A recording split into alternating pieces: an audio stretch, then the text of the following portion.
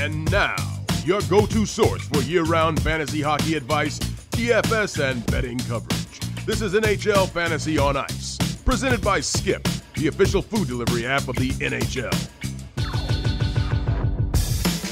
With the NHL trade deadline just around the corner, business is picking up in the fantasy hockey world once again. What a wild, long weekend it was. It's time to break it all down. Brought to you by our good friends over at Skip. Welcome to another episode of NHL Fantasy on Ice, Week 19, Waiver Wire Edition. Nick Alberga, Pete Jensen, and Anna Dua. What's going on, Pete? How was your weekend?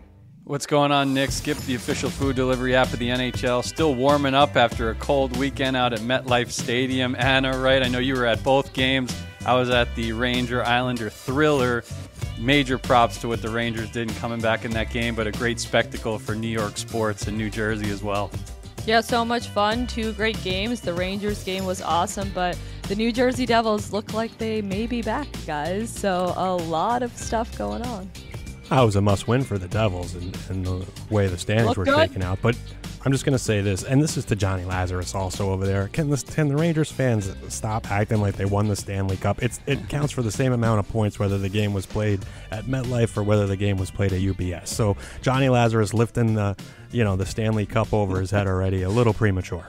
They won 7 games in a row. That's kind of impressive, Bob. Okay, regular season cup. The other thing I want to do is give a nod to the NHL Action collab. We're not doing it this week, back next week, but we're on the over for the Stadium Series games, and both hit. So that's great to see. I know, Pete, it's tough for the New York Islanders. I thought they had that game. I had some couple bucks on the Islanders to win that game, and then the Rangers came out of nowhere to come back. So let's get to the waiver wire, Pete. Some really, really intriguing names this week. I want to start with a guy you've been calling on the last couple weeks leading up to his return, and that's Arvidsson out in Los Angeles, right? He's been great since pumping out the shots on goal, a couple of assists, one on the power play, playing the second line, Anna, with Kevin Fiala. And the Kings needed a boost, let's be honest. They've been good since the coaching change. Maybe just that one blunder blip on the radar with the big loss to Buffalo. But other than that, they've been perfect and really stunned the Penguins faithful in that big Jágr night. I was so happy to see all the content with Jágr all weekend long, but the Penguins blew it. That was equally as bad of a blunder as the Islanders had within that Metro division, and it came at the expense with the Kings. Yeah, a lot going on. I feel like at this point in the season, lineup placement is key in fantasy, and how can you argue a guy like Viktor Arvidsson being on that second line for LA? They definitely want to find a way to come back from whatever's been going on with them recently. At the beginning of the year, we thought they were Stanley Cup favorites, and now they've just fallen off, but maybe he's been the missing piece, Nick. Yeah, we love the shot prop. Pete, you called that out. He's hit in all 3 games, I believe, since coming back. We like it. I like it, at least, against Columbus coming up on Tuesday night as well. There's a future Hall of Famer on this week's waiver wire list, Anna. Patrick Kane and the Red Wings. He's back in the mix here. I feel like a lot of people have lost faith in Detroit, but the Red Wings have strung together a couple of wins. They're still very much in a playoff spot. I think the Devils are sneaking up on them slowly but surely. Patrick Kane is a guy that, at the end of the day, if you have faith in the Detroit Red Wings, you got to have him on the roster. I don't know if I'm there with that team right now, though. I feel like the other teams that are right in the hunt have a little bit more momentum. They're also getting injury returns back in the lineup. I think the Devils are making the postseason. Someone's going to fall off. Is it the Detroit Red Wings? In my eyes, probably. So I'm a little lukewarm, but if he's available, it's kind of a little bit of a no-brainer. Speaking of the Devils, Nico Daws, still rookie eligible, has started 4 straight games, 3 wins in the span, including a 45-save performance, a masterpiece against the Philadelphia Flyers to win that big game in a technical home game, Nick. So I think it's a big display from this kid and proof that he could be their starter for the rest of the season. I don't know if he's going to be lightning in a bottle like Akira Schmid was in the playoffs, but at least gives the Devils a different wrinkle, something different than the terrible goaltending they've had this season. We have that infamous Anna Dua clip where she calls Akira Schmid the breakout goalie of the season, and now he's in the American hockey. We gotta pipe that in this pot. That's all I heard there. So with that in mind, I'm gonna temper my expectations. Shots fired for no reason at Anna today. I'm sorry, but I know you've had a long week. I think That's in the promo. So. That's in the promo. That's in the whole video promo. I think it's there for forever. They didn't let me choose what I wanted to be in there. Jeez Louise. I watched I thought that it was and I was good like, execution. I was like, this is what you decided to go with. I thought it was great execution, and you could still be right. And Schmid could potentially be in a deal, maybe to Calgary. So getting around back to the I'm trying to help you, and I'm sorry for even bringing it up. But what I'm getting at is I always temper expectations with the New Jersey Devils. Pete, you mentioned it, 3-1-0 in the last 4, 2.02, 942. Vitek Vanacek, I don't know how you guys feel, Anna. You've been high on this for the last couple of years. I just don't believe in this guy. You don't believe in this guy. You've been saying that for a while. I don't believe in him. I think something, Anna, is going to come to a head in the next 2.5 weeks, whether it's New Jersey picking up a goalie, if it's including Schmid in a deal to get a goalie, or if it's riding with Nico Daws. I just don't think the sample size is big enough for them to be like, you know what, this is our guy. He's getting us into the playoffs, you know? I feel like he could get them into the playoffs, but I think New Jersey wants to be a contender right now. They have such a solid forward group. They have some young defensemen that are up and coming. To be honest, they're going to be a threat in the postseason if they had a solid goalie. So I think that's the lines they're thinking about. But I don't know. I don't even know what to say here, Nick. First, you shot me down. Then you brought me back up by saying I called Vanacek. Then you threw in Nico Daws in there as well. So I'm just going to stay away from any opinions on the New Jersey crease until this year's over. Thanks, Pete. You can go next. Well, I wanted to bring up a question I put out there, Fantasy Edge alert, talking about Luke Hughes, just had the top skating speed, max speed by a defenseman in the whole league this season. Obviously, with him being 20 years old, the big conversation moving forward for fantasy, Nick, is who would you rather have as a keeper, Luke Hughes or the guy that's been the better rookie this season, Brock Faber, and he's been on a tear so far in the new calendar year. That's really tough because I view Brock Faber as more like I don't want to say a shutdown guy, but he's not a guy who I think that has the higher end ceiling-wise when it comes to point production and stats-wise. So I'd probably aim towards Hughes. Having said that, we know Dougie Hamilton's going to be back in the mix next season, right? And that could, again, restrict what Luke Hughes can do on the blue line. So that's a tough one because, again, we think Jared Spurgeon's going to be back from Minnesota. We know they're going to put him on PP1. So it's one of those, I think you're good with either guy, but I'd probably lean towards Luke Hughes. How about you? Yeah, I'm definitely doing Luke Hughes. Before Dougie Hamilton was out as well. Jeez Louise, Bob, you look like you just saw a ghost. My goodness. This isn't even a hot take. He's good at hockey. I cannot be wrong. Maybe I'm going to regret this, but I can't be wrong in this one. If in 5 years Luke Hughes ends up being a bust, I'll buy Bob a pastrami sandwich for lunch every single day. I'm very confident on this one. You see in the chat, I say Hughes all the way, and 4 times in all caps, pedigree, pedigree, pedigree, pedigree. I don't see Faber's 2 brothers playing in the NHL, playing well. I see Quinn Hughes playing really well. I see Jack Hughes potentially being the best player in the sport or right in the top 3. Pedigree, I'm taking Luke. Hey, is Connor Bedard's brother in the league? Bob, do you want to go over that quickly? I know it's a waiver wire edition, but wow, we're really doing a potpourri here. We're back in this, buddy. We're back in this. Okay. You're back in it? You got a long way to go before that is sealed. I feel good where I'm at. Just to recap, again, if you've been tuning into the podcast all season long, we had the bet over under 68.5. That's the number, Bob. I don't want you going back. 68.5. Connor Bedard, nice 3-point outing on Monday. So he's creeping up again. 39 points, 42 games, got 26 remaining. By my math, it's never correct. He needs about 30 points, around 30 points, 30 or 31 points. Depending on how Bob's feeling about the number that day. Is it 69.5? Is it 68.5? I don't care. What do you want? I'll give you the 68.5. He's still going to miss some games. What do you think? He's going to play every single game, and on top of that, he's going to score 3 points a game? Please. I still like where I'm at. If I had made the bet before the season, would I feel comfortable where I am right now? And I think the answer to that is yes. Now we have to rein this thing in. We are all over the map right now. We have to rein this in. And Peter, with his finger up, he might be just the guy to do it. Well, let's get to one of his line mates now, Bedard. Kurashev has been hot, 6-game point streak. Good to see at least a little bit of fantasy relevance. Anna back with the Blackhawks for the stretch run. I don't know that they're going to be a competitive team every night, but I would say that I think very soon that 21-game road streak, winless streak, will come to an end, and they have a lot more scoring pop now to tap into. Yeah, that's the only other guy on the Blackhawks you can really look at this moment. At the very least, maybe some shots on goal. Like, he hits like 3 every other game sometimes. So Philip Kurashev is the biggest beneficiary. And, you know, Connor Bedard's brothers may not be in the league, but his sister's in that car commercial, guys, that airs every 5 minutes. So a little bit of pedigree there, too.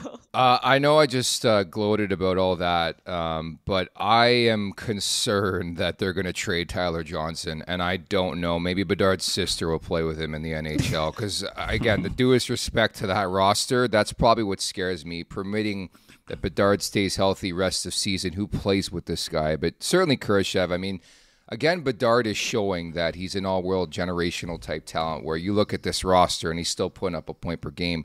It has been really, really impressive. And once you hit on Bobby McMann, he's been a really good story for the Maple Leafs. I think of note here, we wouldn't normally endorse a pickup of like a bottom 6, like he's a 4th-line guy for the Maple Leafs, but he's been promoted, elevated, and rightfully so. 6 goals in the last 7, and he's actually playing on a line right now with John Tavares. So Bobby McMann's our guy on the waiver list this week. Yeah, and Willie Stiles too on that line. So. Yeah. To be honest, guys, like with the waiver wire, I keep saying this. You don't have to keep these guys forever. Like, as long as they have good lineup placement, he's readily available in all of these leagues. The Toronto Maple Leafs have such a strong forward group. They produce on a nightly basis. Even when they lose games, they produce heavily on a nightly basis. So a guy playing on the top 6 of the Toronto Maple Leafs forward group is a must pick up. That's like the stamp of approval I'm putting on a player this week. Yeah, that's the one thing we've noticed, Pete, with the Leafs the last couple of games. They're spreading the wealth actually in the top 9. So you got Tavares, obviously, with McMann. Then you got Nylander on the other line with Domi and Bertuzzi. And then you got the Matthews line. And all of a sudden, like a week ago, we were talking about the Leafs and the Riley suspension. They're 4-0 with a chance to go 5-0 coming up in Arizona. And again, we're not doing NHL action collab this week, but how could you not be on Arizona in that hockey game? The Leafs have dropped 4 in a row. They are due for a victory. That's 10 in a row for Arizona. Let's move on here. The Colorado Avalanche, a name I really like rest of season purposes, guys. Arturi Lehkonen. He had a 2-2 game last week. He's had bits and pieces up and down. It's been a roller coaster regular season, I felt, for the Colorado Avalanche, where one moment they're world beaters.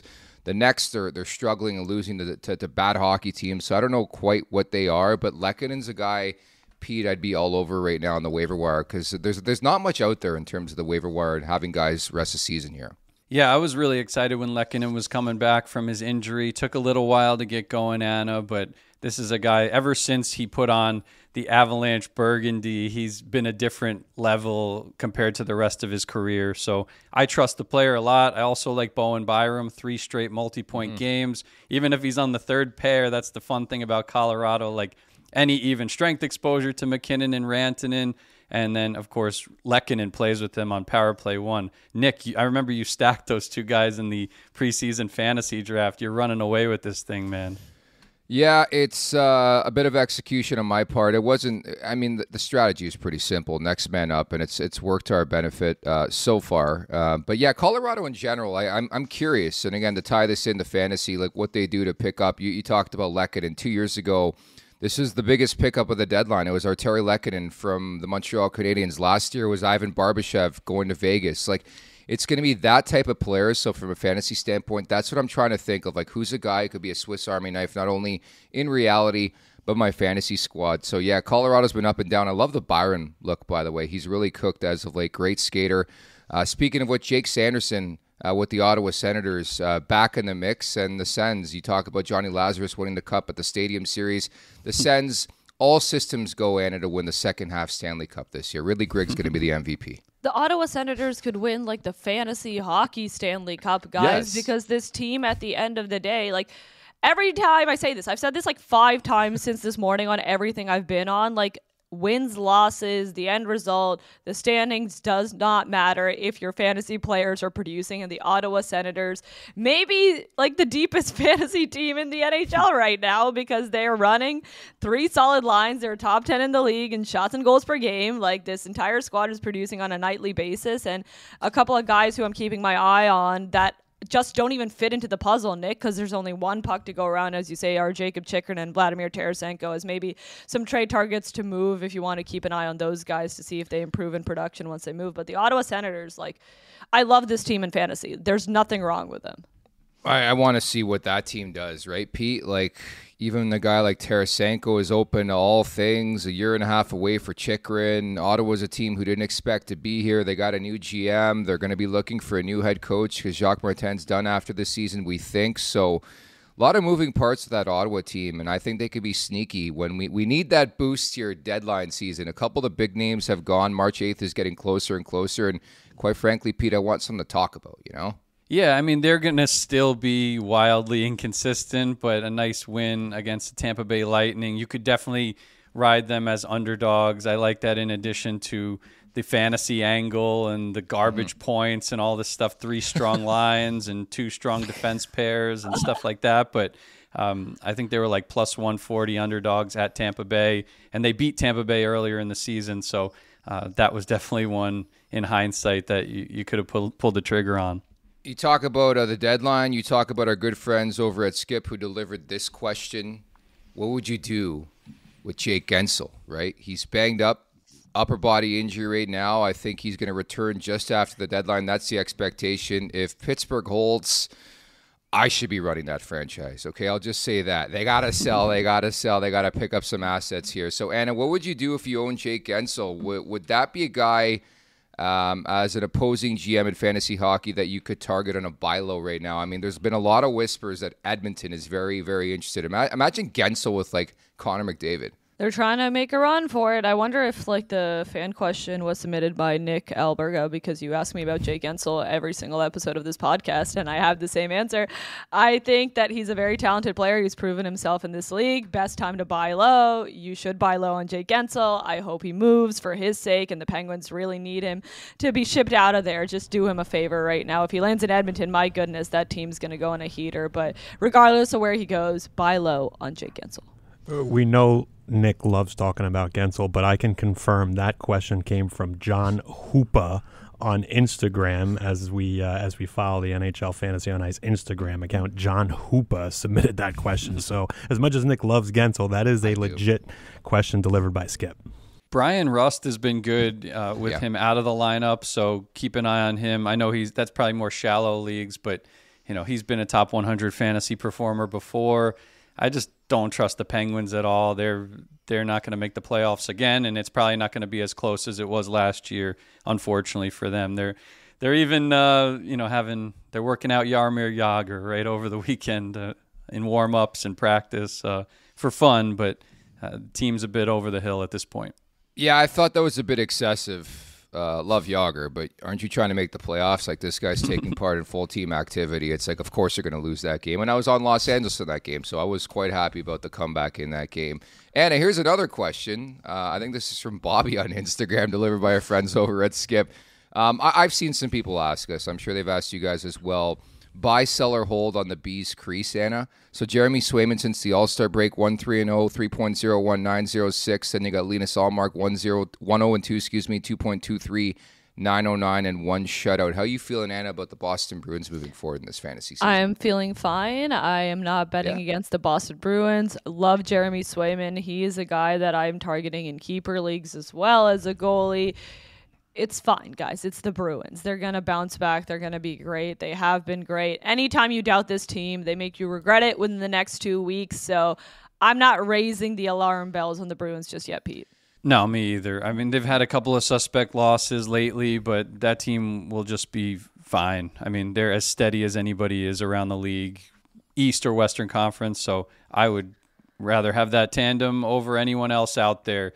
I did want to ask you, Anna, where do you think the Hurricanes tandem ranks, or even trio, if you want to say Spencer Martin's been pretty good in his work so far this year, but Freddie Andersen could come back any day now, it seems, and Kochetkov's been arguably the best rookie goalie this season, so they got some options, not even counting on Tiranta as they move forward in the playoff push.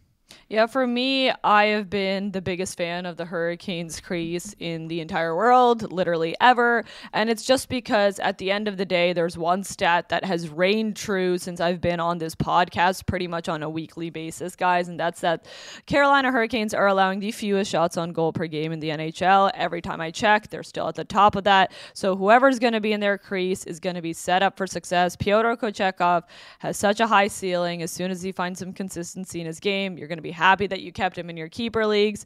As of now, if Frederik Andersen's nearing return, that's a guy you got to keep your eye on as well. Him and Joe Woll, the two goalies that I'm monitoring who are looking to come back rather soon. Yeah, of course, Joseph Woll expected back, we think, for the next couple weeks, at some point in time for the next couple weeks, I should say, for the Maple Leafs.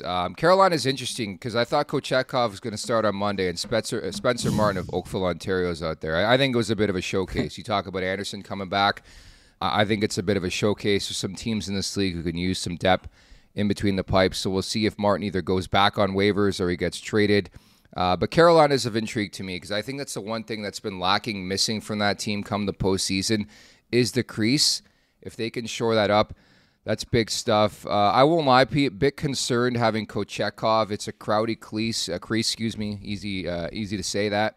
But Freddie Andersen's a guy I think they're going to have a bit of a tandem going back and forth. I'd put my money on Kochetkov and Andersen down the stretch here.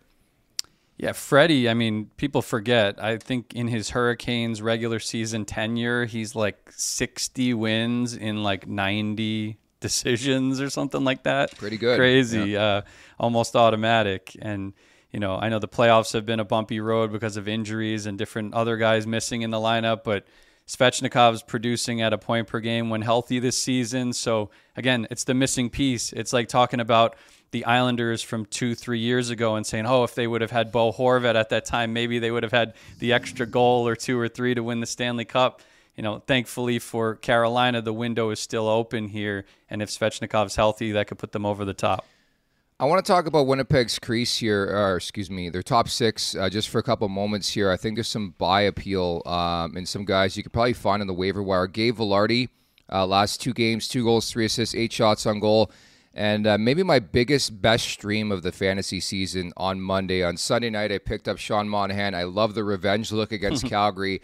And all he does for me is record a natty hattie. So very many thanks as well to Sean Monahan. Last 2 games, 4 goals, 3 power play points. And the new top 6, you got Connor, Scheifele, Vilardi, Perfetti, Monahan, and Ehlers. And again, that was a crazy, crazy holiday Monday where you had the Vancouver game, you had the Calgary game. I've had Connor Hellebuck all season long, and then he gets lit up by Calgary out of all teams. It really, really hurt, I won't lie. I have no doubt in the Winnipeg Jets bouncing back, though, to be honest. Like, all these players are such, like, a value add on this team. I said it earlier when Monahan first joined the Jets that love that lineup placement on the Perfetti-Ehlers line. I think that when you see a guy like Nemesnikov on that line, he was one of the best streams you had this season when they were heating up, and now Monahan's filling that role. Gabe Vilardi was my pick as an off-season mover. That would be the best panning out this season, looking pretty decent. Speaking of that, though, guys, I want to bring up a sensitive subject in the fantasy world right now, because I mentioned Gabe Vilardi, and obviously the guy who went the other way in that was Pierre-Luc Dubois. And we're seeing a little sprinkle underneath Jim Hiller of something happening over there finally with him.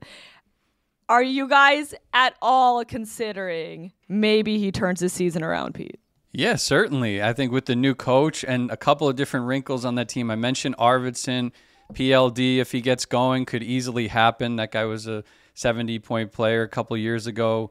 And I think that also incorporating Brandt Clark on defense, I think he has points in 3 of his past 4 or 4 of his past 5, 1 on the power play. When I was talking to our boy Denny Bernstein and the Kings were flailing going into the All-Star break, I was like, they got to incorporate this guy a little bit, even if it means you bump off Drew Doughty on power play 1 to make him third pair, first power play on certain shifts. Like, they need a little shake up there, and maybe Brandt Clark is another guy that they could utilize in doing that. Speaking of Denny Bernstein, I know he's out in L.A., but we got to figure out a way to get him on for a once-a-year ritual. We usually catch up with him at All-Star. Didn't happen this year. We might have to record later in the day, but Denny the old Denny Bear. We need to get him on at some point. We sure do. Just tying up some loose ends. Some other names I like just to wrap here. Jordan Greenway's been quiet but effective for Buffalo. Last 10 games, 5 goals, 3 assists, 8 points.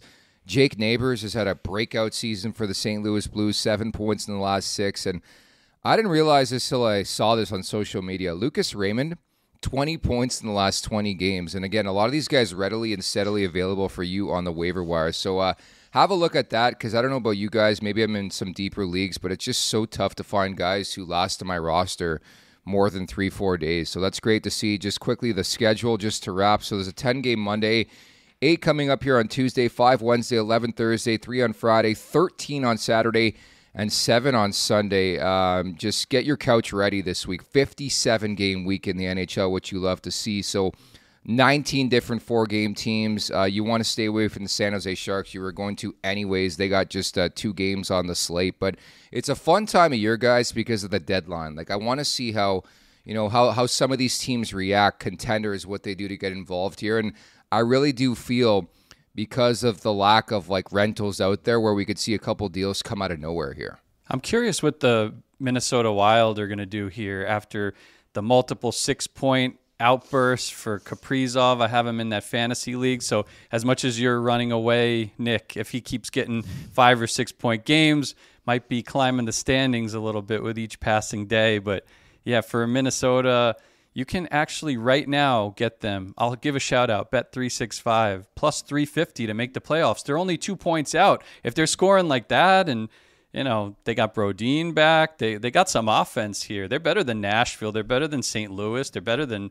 obviously Arizona and some of those other middling teams. So why not take a flyer on the Minnesota Wild here? It's tough to know, Anna, what Bill Guerin's feeling and how he's looking, right? They lose Jared Spurgeon for the season. That's a big-time loss. And they're like a middle team, and then you got the whole Parise-Suter cap situation. Like, they're probably better off selling and revamping and getting one the next couple of years than maybe this year. But that's our lasting memory of Minnesota, the last 15 years. That's what they do. They make the playoffs, right, Anna? They do, and I was about to say that before Pete did. They're right there. They're right in the hunt. I'm not shocked at all if they would make the playoffs. They're better than the 2 teams ahead of them, and there's a lot of players on this squad that I really like. I know you're big on Eriksson Ek, Nick, in terms of fantasy. He's been a stud for me as well in my leagues over the past couple of years. There was something up with Kirill Kaprizov. He just didn't look like himself earlier on, and now he finally does. List goes on and on. Love Matt Boldy. Marco Rossi can produce points. Matt Zuccarello. I can just name a bunch of guys on this team who can produce on a nightly basis. They're a high-scoring squad. I like the Wild. They're making the playoffs. I'm committing to that right now. Guys, sometimes you got to stick your neck out, and I won't lie. Hearing Eriksson Ek's name, it triggers me. I dealt him maybe a month and a half ago in my keeper league to get Nylander, to get Dahlin, and he comes at me with a 6-point game. It's a sore subject, so we're going to move on. Just some picks and props for the rest of the week. Things I'm looking at. We talked about the Devils having to win that game over the weekend. I feel the same way against Washington. It's a juiced price, but I like the Devils against the Capitals on Tuesday. And famous last words, Minnesota, Winnipeg, under. I think that both teams are going to attempt to play some low-event hockey here after whatever transpired on Monday. So I'll angle for the under in that game. Coming up Wednesday, Toronto, Arizona, Austin Matthews gunning for 50. I think that happens. I think at the very least the Yotes keep that game close, okay? The Coyotes have won 4 straight times against the Maple Leafs here, Bobby. Nick, can you leave some meat on the bone for your partners Nothing. here? I mean, geez, you're playing like James Harden. We're trying to be like the prime-time Golden State Warriors. Go ahead. I mean, a little meat on the bone. I like Nashville. I know that they're on a bit of a downtrend here, but I like them plus money against Vegas. Say what you want to say. At the end of the night, we'll look at the scoreboard, and it'll be a tight game. Hopefully, Nashville ends up on top, and I think they will. Bobby, I got to interject. I love that angle. Did you hear what they did in Nashville? It was a big story here in Canada. So apparently they were supposed to go to the Sphere to watch U2 and they pulled it. They're not going anymore. The coaching staff's like, you guys have not played good enough. We're not going anymore. And so it was a big story in Canada over the weekend. Yeah, I didn't hear that. I love my man Brunette. Actually, he's on the Chirp this week. There you go. This week. We recorded it last week. It's coming out this week. And I like Nashville here. I didn't know that, but yeah, a little spanking, if you will. And now they have to bow up in Vegas here. They missed that on the Sphere. Anna, Pete, got a little meat on the bone left for you two? Well, speaking of you two, like who's using those tickets? Whoa! Who's using those tickets? Aren't those tickets like almost $1,000 or something? That was the all-time Send them to best. us. We'll hop on a flight. Best segue in the history of the Fantasy on Ice podcast ever. I'll tell you who didn't miss the Sphere U2 concert. It was Barry Trotz and his pals in Vegas that he brought over there. So they had a good time at the Sphere. True. U2's like that band that gives you like the free songs when you buy an Apple device, right? Oh, okay. Any props you like? Oh, I do have some props I like. You guys actually listen to U2? I didn't know that was like a thing. Please don't start this at the end of this This is an iconic. That's an iconic. You're killing me. Anna, go ahead. We're way off the rails today, but this is a Tuesday here that we're having fun. So what do we got? Anna, props. We had a holiday weekend. First of all, I'm going to start giving props off by tailing one of Pete's favorites, and I think Viktor Arvidsson hits the over on shots again, guys. Like, I really like that look for him, and the Los Angeles Kings need to turn it around, so I'm not going to doubt him. Next up, I have Carter Verhaeghe also hitting the over on shots. The Ottawa Senators on the second leg of a back-to-back played Tampa. They're going to be tired against Florida. And last but certainly not least, on Wednesday, Slavkovsky is here for the Montreal Canadiens. They're playing the Buffalo Sabres. Anytime goal for Slav in that game. I like the Islanders to bounce back and beat the Penguins, two teams that just absolutely fell apart over the weekend, but I feel like the Islanders are the better team out of the two. They can steal that one on the road, plus money on the Islanders. And then also on the Panthers in general. I know we've been beating that drum all season. Our buddies at Action Network are high on the Panthers, saying they're the most robust team in the league and stuff like that.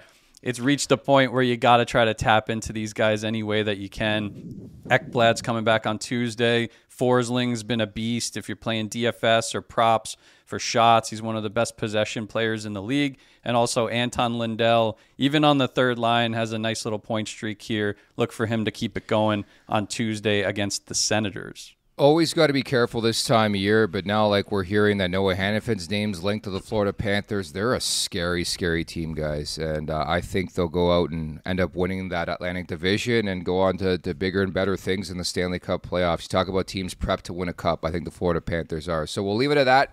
Coming up later this week, week 19, mailbag edition. We'll answer all your questions. A pivotal time in the fantasy season. Producer Bob Bender, go ahead. We got to get Johnny Lazarus on. We got to get Lauren Jabara on. We got to get Danny Bernstein on. These people are all busy doing their own thing, but we're trying our best, especially from the Jersey Mike's Fantasy League. We got to get a couple of those folks on one of these Thursday shows, Peter.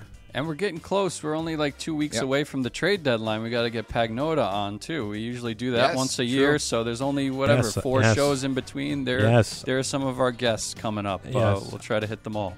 I need to see Pagnota with his 4 buttons unbuttoned and that chest of his. I need to see that before March, okay? Italian. It's the Danny DeVito special, and we got to tap into the Bob Bender Rolodex. So many thanks to producer Bob Bender. For Pete Jensen and Anna Dua, I'm Nick Alberga. You've been listening to NHL Fantasy on Ice, delivered by Skip, the official food delivery app of the NHL.